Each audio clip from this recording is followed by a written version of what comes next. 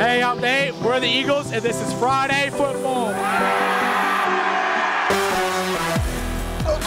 Okay, masked man. That was the first time I saw that clip, and I don't know if I'm going to be able to get through the rest of the show.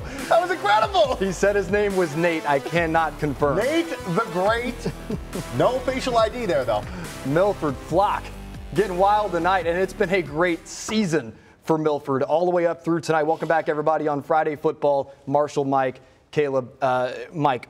Milford just rolling this year. Incredible season for Coach Tom Grippo. What he's doing in his 7th year. I mean, 9-0 for the first time since 1957 going into tonight. Milford looking to run the table. Turpin could guarantee a playoff spot with a win. Easier said than done against a team like Milford. No doubt about it. I mean, Milford had all the cards going into tonight. Just controlled the ECC opportunity to win a title.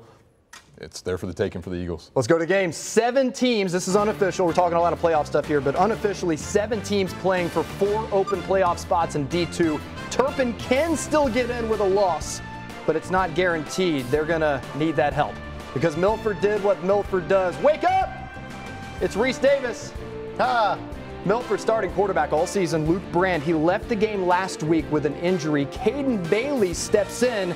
He got the job done tonight. Another Reese Davis score. Just give my man the rock. Milford stays perfect. They clinch the ECC title outright. 10-0 regular season. First time in school history. That's 114 years, Mike.